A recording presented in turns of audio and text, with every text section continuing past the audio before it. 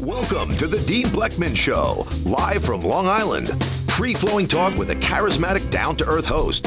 Join Dean as he interviews and chats freely with his guests, ranging from superstar athletes to politicians, industry titans, and everyday folk with fascinating life stories. Dean educates, entertains, and most of all, touches people's lives. You're listening to the Dean Blechman Show, live from Long Island. Hello, everyone, and welcome to the Dean Blechman Show. Wednesday, February 15th, chilly day here on Long Island. We're now going to go across the Atlantic to the United Kingdom. Senior correspondent, Ria Bowe. Good afternoon, Ria.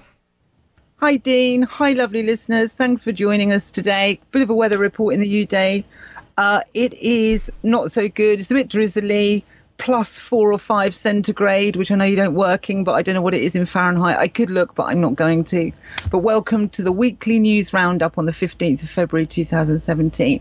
It's an under 30-minute show, so we're just going to get straight on with some news that I'm sure you definitely will have heard of, and some you may not have heard of. So I'm going to start straight in with a light one. I've got one here.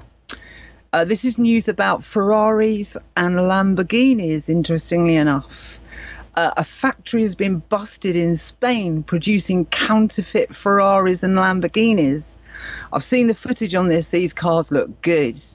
I'm no expert, but certainly as it went round the car and did close-ups, goodness, I wouldn't have known. So if there are any crowd out there, it's a bit posh dealing with Ferraris and Lamborghinis, get them checked, or maybe not, I don't know. But if you're going to buy one, definitely double down on checking it, because there's forgeries out there and they're saying this factory has been around for a while. But I thought that was quite interesting. Back to you, Dean. Wow, unbelievable, Ria.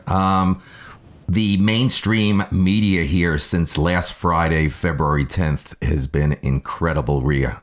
I want to start with last Friday, popular mainstream news, American media company, The Skim, had comments that on the 10th, President Trump lost his appeal to put his travel ban back in place. I mean, last month, Trump signed an executive order that temporarily bans all refugees and people from 7 mostly Muslim countries from entering the U.S. Washington State sued the White House, arguing the ban is unconstitutional. A federal judge lifted that ban across the country. The Justice Department appealed to immediately put the ban back in place. The appeals court said, no way, but let's talk about it.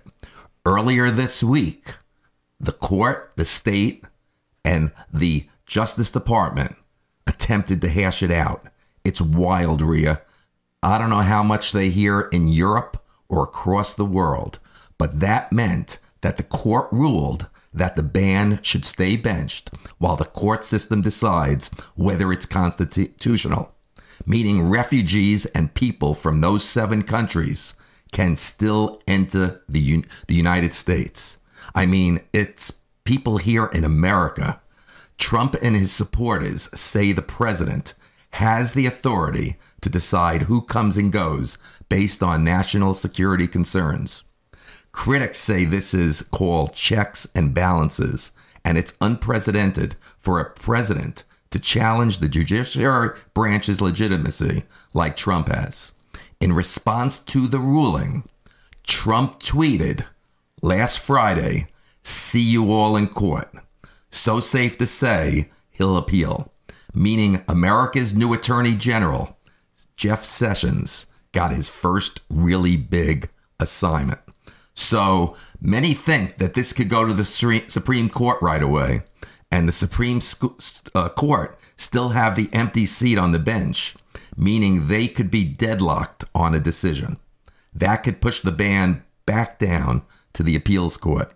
So this may be one long game of political shoots and legal ladders. Back to you, Ria. Wow, that's amazing stuff. As it happens, I've just skipped a couple of stories down here. I did a little bit of research on this very subject because I know how big it is your end. It's nothing like as big here in the UK and in Europe. It's reported on, but it's very English, very stiff upper lip, and it's just the basics. But they do report it, as it were. But Again, nothing like what you're experiencing your end. I took a look behind the scenes, as I do follow the money, and I found sort of 4 common links that I haven't heard anybody mention it. One of the key cases moving forward, because there's a few launched at Trump. One is by the ACLU, one is by the National Immigration Law Center, one is by the Urban Justice Center, and one is by the American Immigration Council.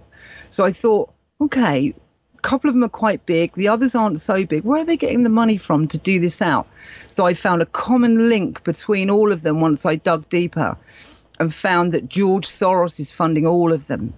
Wow. So this is something I don't feel that you're hearing on the news. And I also got some numbers on one of them, only one though, and that is the ACLU that's sort of leading the charge. They've so far been funded to the tune of 35 million by George Soros. So this guy has got his fingerprints all over this thing because he really doesn't like Trump, does he? And this guy is used to dealing with business like this. So I thought that would be of interest to you, Dean. Wow. Amazing, Rhea. Really amazing. Incredible what's going on. You know, it is. It's just amazing. You know, it's unprecedented what is going on here. I've never seen it, at least in my lifetime. What's gone on the first 30 days with a new administration here in the States. It's just incredible. It is incredible. And I think the problem is coming out onto the streets, which is forecast to become more unrest, because George Soros and the like has got a history going back to 2000 with Serbia, riots in Serbia he was funding. You can go to the Ukraine in 2003. I could do a long list of where he does this kind of thing, this hate-fueled, exploiting emotional situations.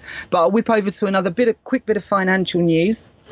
I've been reporting on Bitcoin because it's not, excuse me, in the mainstream. And I'm just going to do some numbers on it. This week it was down 3.8%, but on the month it's up 17.1%. I'll keep reporting those basic numbers so people can hear what the rise and fall in Bitcoin. Quick news on the market for people that have investments, as in it seems like all the news is stacking up where they may well dump the economy. The big banks are not happy with Trump.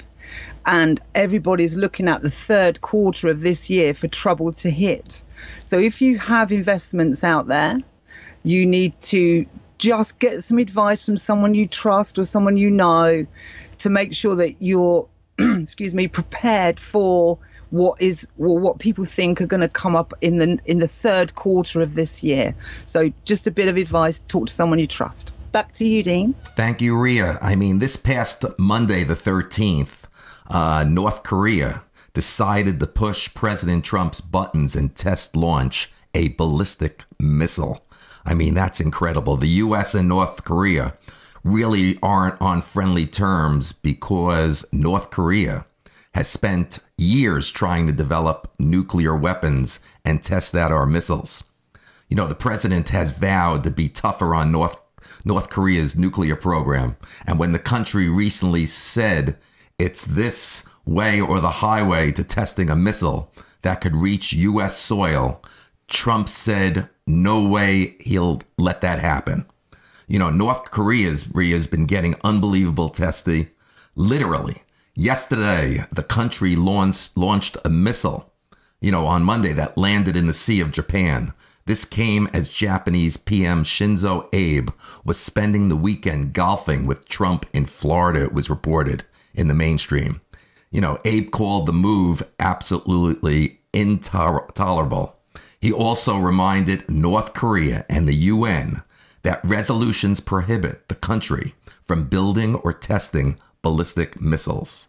Meanwhile, Trump kept unusually quiet, but said that the U.S. is with Japan 100%. Still, it's unclear what he's going to do about it. I mean, Rhea, this was North Korea's first missile launch since Trump's been in office. While the missile didn't go far enough to raise serious alarms in the U.S., this is a major test for how Trump will handle a country that's considered a huge global threat. Back to you, Ria. Yeah, I mean, they are something to deal with. There's been some dealings with, was it his brother or his stepbrother? He's not around anymore. So I'm not sure what the story is about that, but I sort of caught a fleeting glimpse on that on the radio.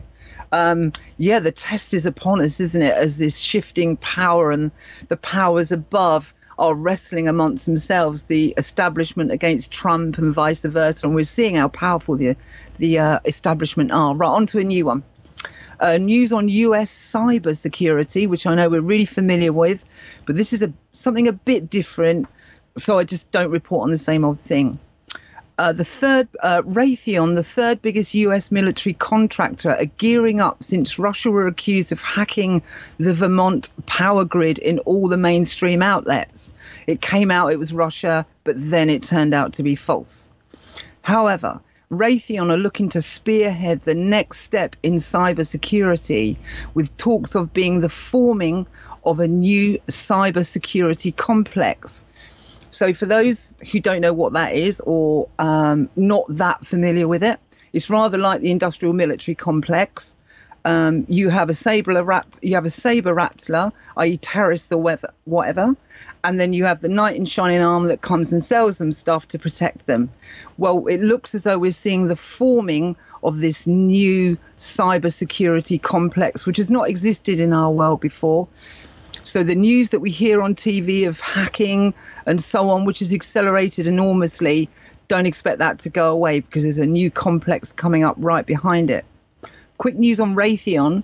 They are the third biggest defence contractor and Lockheed Martin is the biggest. But Raytheon have got their teeth into this, so keep an eye on the stock. The stock is sitting at 151 at the moment. And I'll keep an eye on the Raytheon stock and bring it to the news to see what happens to this. But if they get this right, they're going to make an absolute fortune on this. Back to you, Dean. Wow, that's some story that you just reported, Ria. That's incredible. It is amazing. We're going to see the forming of a new complex. And when you think about it, when you do it traditional kind of back in the day, mobsters and stuff, you'd have a guy go in, protection money and stuff. You need protection. Shopkeeper says no. Another guy comes in, roughs the place up. He goes. Protection guy comes back, says, you need protection. Then the shopkeeper works out that they know each other. And before you know it, there's a system running, which is much like the military industrial complex. And we're just seeing the forming of the cyber security complex. So that's what's going on there, Dean. Wow, Ria, yesterday, Tuesday the 14th, just happened to be Valentine's Day. And once again, happy Valentine's Day to you. You know, just the drama just continues yesterday. It's here in the States.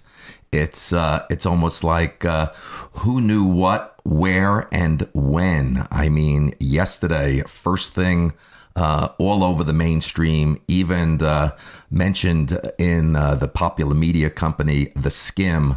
It's breaking news yesterday here in the States was that the National Security Advisor, Michael Flynn, had resigned. I mean, just incredible. Last December, you know, former President Obama slapped Russia with sanctions for interfering with the presidential election. The intelligence community says Russia did this to boost President Trump's odds of winning. Then last month, it came out that Flynn had been in touch with the Russian ambassador to the U.S. on the same day those sanctions were announced. Flynn denied that they discussed the sanctions. Vice President Mike Pence publicly defended him based on the information Flynn had given to him. I mean, it just goes on and on. I mean, Flynn said that the Russian ambassador did discuss the sanctions and that Flynn mentioned he may have hinted that the incoming Trump administration would be open to lifting them. The problem is, since Flynn wasn't working for the White House yet, and there's a law against regular citizens participating in foreign relation discussions, lots of speculation is really building right now, Ria, that he was on his way out for lying. I mean, last night, it came out that the Justice Department warned the Trump administration last month that Flynn misled them about the phone calls and that this could expose him to blackmail by the Russians. It's unclear what the White House did with that info.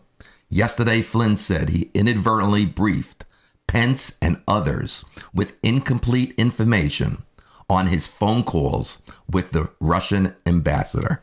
I mean, it is very unusual for a senior team member to exit the White House less than a month after a new president is sworn in. And there are still lots of questions without answers. Just unbelievable what's going on here. Yeah, I mean, I don't think it's going to go away in a hurry, is it? I mean, I've heard some talk behind the scenes where the NSA are monitoring the White House and the administration.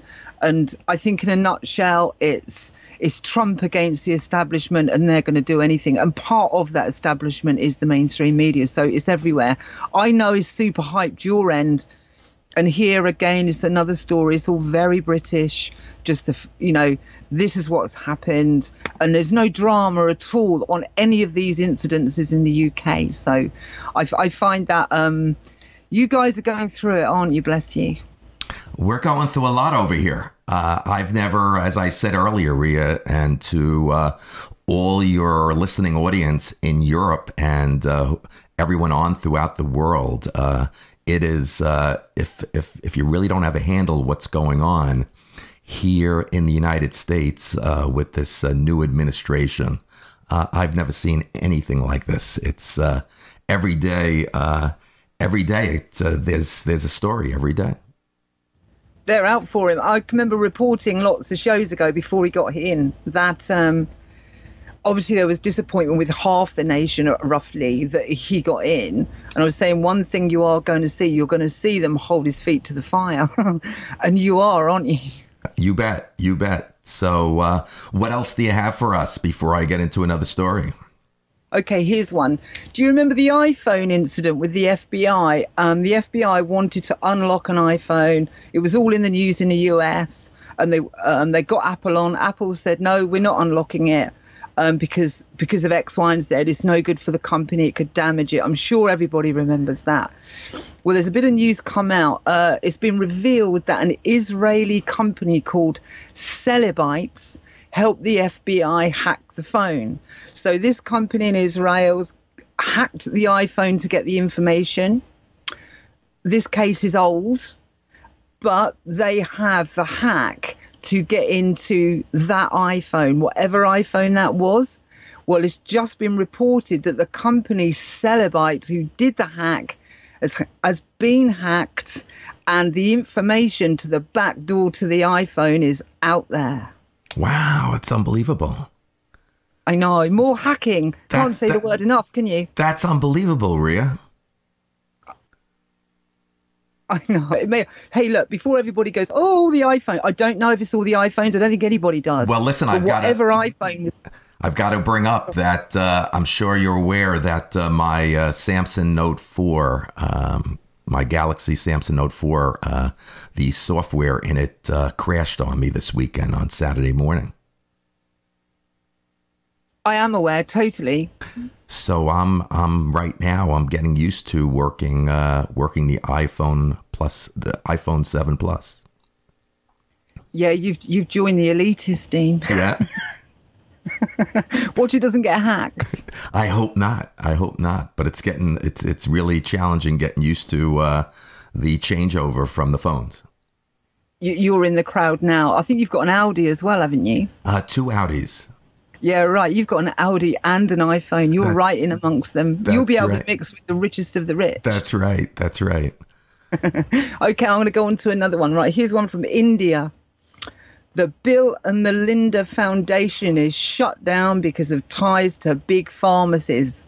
They've been over there trying to launch this foundation. They've gone, oh, no, you don't. We know what you're up to. You're tied into these big pharmacies and you're looking to make loads of money. So that's a quick one. So they've shut down the Bill and Melinda Foundation in India. Back to you, Dean. Thank you, Rhea. Listen, today it just keeps going on and on in mainstream news and reported by the Skim that this morning, unbelievable news here, and first reported by NBC that the president was in the dark, that the U.S. intelligence community is spilling a lot of Russian tea right now, they say. That yesterday, current and former U.S. officials leaked that members of President Trump's campaign team were in regular touch with Russian intelligence officials leading up to the 2016 election. They say this was happening around the time Russia was interfering with the election. They also say there's no evidence that Trump's campaign worked with Russia on this interference.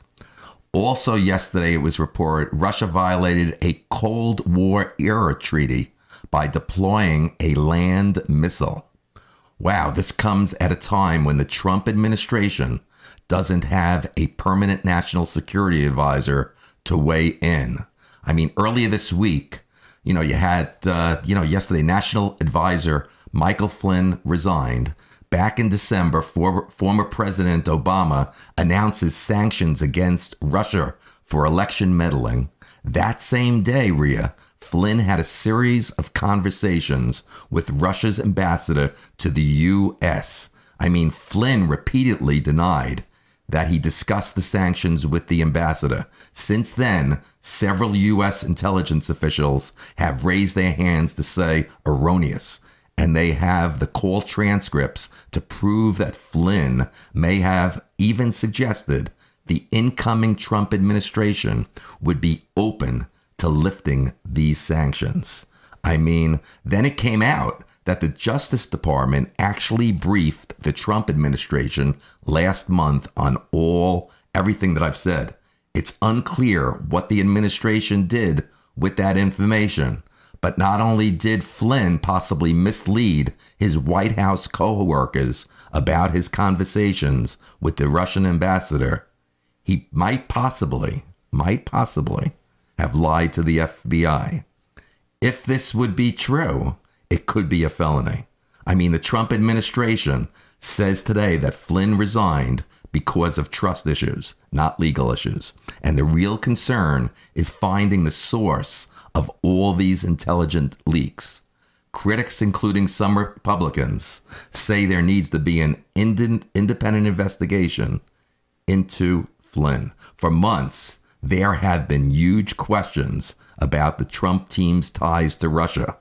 Those questions, Rhea, are not going away. Meanwhile, Trump still doesn't have a full senior staff in place to help him address major foreign issues. I mean, this is incredible what's going on, Rhea. Yeah, that's not going to go away in a hurry, is it? I could go into some other backstory around it, but we need to get a move on.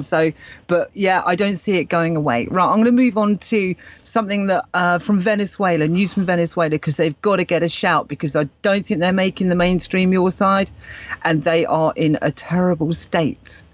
I was privileged to be part of a phone call from a young guy calling out of Venezuela, 21 years old. If he would have got caught calling out to the outside world to let them know what's going on inside Venezuela, it wouldn't have been good for him in the worst possible way. But during this phone call, because they're starving, they've got no water, it's just complete breakdown in Venezuela. They are now trying to get out of the country any route possible to any of the neighbouring countries. You've got Guyana on the east, you've got Brazil in the south, and you've got Colombia in the west. Getting out there anywhere, getting across the border into the other country, committing a crime to get put in prison to be fed. Wow. So that is how bad it is in Venezuela. And this young lad risked his life. That's what he said on the call. He said, look, I'm either going to starve to death, or someone and other people can try and reach out to the rest of the world to let them know what's going on here. So that's a big one from Venezuela, Dean. Back to you. Wow, Rhea, that's incredible, that story. To finish out the show, unless you have more to share, I want to just get into a little bit of a closing of this week's what's gone on with the lead sports story here. Do you have anything else that you want to report? I do. I have about 4 more. I'll whiz through them quickly so we try and stay on time. Go ahead. IMF news. Regular listeners know I'm learning about the IMF, which isn't that easy, and the World Bank, and they are intrinsically linked. But as we know, in the past, I reported on Christine Lagarde, of the CEO of the IMF, International Monetary Fund, went to court, wasn't fined. No. She was found guilty, didn't attend court, no fine, no jail time. Well, as I've got my nose in digging around the IMF, I found a list of immunities. So I'm quickly going to read down these, and this will explain why Christine Lagarde didn't get her collar felt, as it were. Right. So here's the first one. This is to anybody. No, let me just go down here. So immunity from judicial process. So you can't bring any judicial process on them. You can't do it. They're beyond the law, as it were. Next one, immunity from action. So you can't take an action against them. Immunity from archives. So you can't get into their archives. They're not audited. Freedom of assets from restriction. The money they have, they can do what they want with. Privilege of communications. They're allowed privacy. We are not. 8, here's the one. Immunities from privileges of officers and employees. That is probably why they couldn't do anything to Christine Lagarde, because I think she's immune by that. And number 9, immunities from taxation. So they're not taxed either. So I read that and think, is there really one law for all? I don't think so. So I'll whiz on to the next one. I'm going to miss that one out and that one. Oh, news on pensions. If you have a pension plan, you probably need to check it if you haven't already. Because of the super low interest rates, your expectations may be that it's going to look like this number, and just check to see if it is that number. There's some advice as well. Quick one from the UK. This is quite a big one, actually. Planned Espionage Act could jail journalists and whistleblowers as spies. Exclusive proposals in the UK for a brutal new Espionage Act that could jail journalists as spies have been developed in haste by the legal advisors.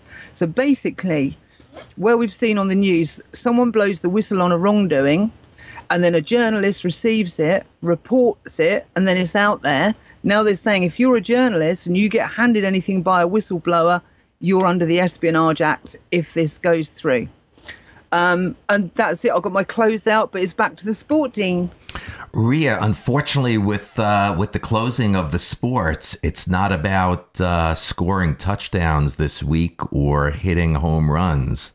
That the big story in sports this week has to do coming out of Madison Square Garden here in New York and the NBA, the National Basketball Association.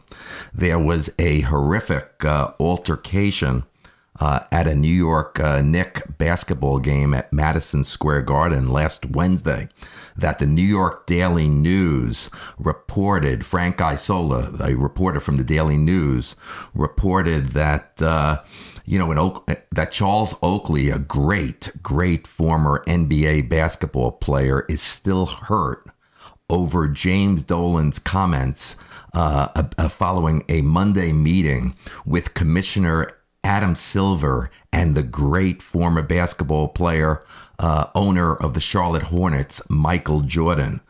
Ria, there was just a horrific, ugly, all over mainstream media this entire week of a former great basketball player, known and respected throughout by his peers, great basketball player, and you keep seeing news clips of this 6'9", towering former big basketball player getting into a fight with James Dolan, who is CEO of Cablevisions Corporation, and he's executive chairman of Madison Square Garden and owner of the New York Knicks.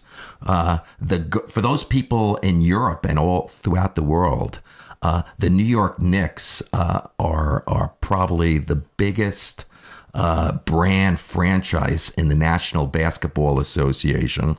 And this building that's monumental in New York City called Madison Square Garden is the most famous sports venue, an event venue, Ria, probably not just in New York, but in the world, Madison Square Garden. I don't know if you ever heard of it, Rhea. Madison Square Garden? I think you'd have to live on the moon not to have heard it, Dean. But this week, throughout mainstream, everywhere you look, unfortunately, it's not about winning or losing or hitting home runs. It's just this horrific, there's a tremendous altercation and confrontation that's going on between Dolan and this former player. And supposedly, it's been mentioned that Dolan, who owns the Knicks, is not warm and fuzzy, not just with Charles Oakley, but with other former players as well. So unfortunately, that's the big story.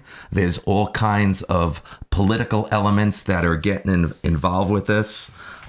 This story, it's even mentioned, throughout the New York medias.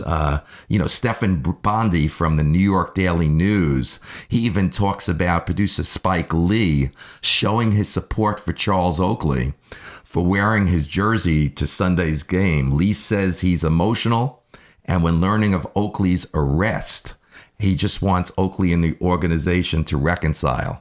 Right now, this former player, people are up in arms because there is a indefinite ban on him being able to come into Madison Square Garden and watch the New York Knicks. He's been banned at this point. So that's the big story in sports this week. Unfortunately, it's not about hitting home runs and scoring touchdowns. It's unfortunately a story that's between management and former players. So on that note, anything else that you want to share, Rhea? Yeah, as you listen to it all, you go, God, goodness, what's happening to the world? Yeah, I'm going to close out. As reported, I reported it, a few weeks ago, where George Orwell's book 1984 is flying off the shelves for various different reasons. You've got the people that are in touch with it anyway, and they know the book. And there were some things said which put it bang. It's just flying off the shelves, going on Kindles and all that. But I was going to leave you with a phrase that George Orwell said, who was the writer of 1984, the book in question. And the phrase is, those who control the information control the people. That's it, lovely listeners. I love you all. Tell people that you love them more often, because we need love in this world right now. Back to you, Dean. Rhea, listen, thank you very much for a great weekly news roundup show. Thank you so much. Appreciate it as always. And I just want to thank all of our listeners for being with us today. And I just want to say from all of us at the Dean Blechman Show, have a great day. Bye-bye now. You've been listening to the Dean Blechman Show, live from Long Island, New York.